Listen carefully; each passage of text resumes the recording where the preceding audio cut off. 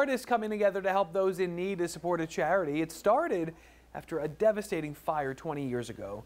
News 12 photojournalist Matt Nash with that story tonight from Ocean Grove.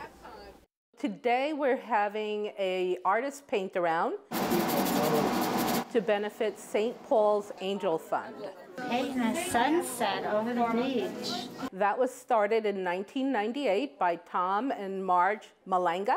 The Angel Fund was set up to help people with a severe and sudden financial hardship. People were hurting.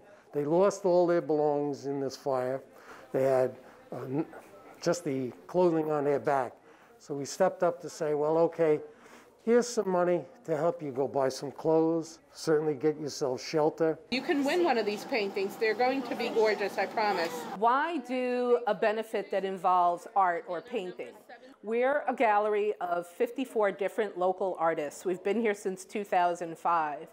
And our mission statement is to provide a venue for local artists, to make art accessible to everyone, meaning affordable, and to give back to our communities. Joe, what's your town? Paccon, New Jersey. Oh, Paccon. This fund has expanded in ways that I never dreamed it would. This isn't just about people affected by fire. It's about people affected by losing their jobs, having an unexpected medical crisis. We try to find opportunities to help people, and what better way than to use our artistic talent to do so. How do you look? David? Beautiful. Better than I can do. It's nice to watch the process. For me, it's such a worthwhile cause with zero overhead expense that I thought whatever little we could bring to them would make a difference.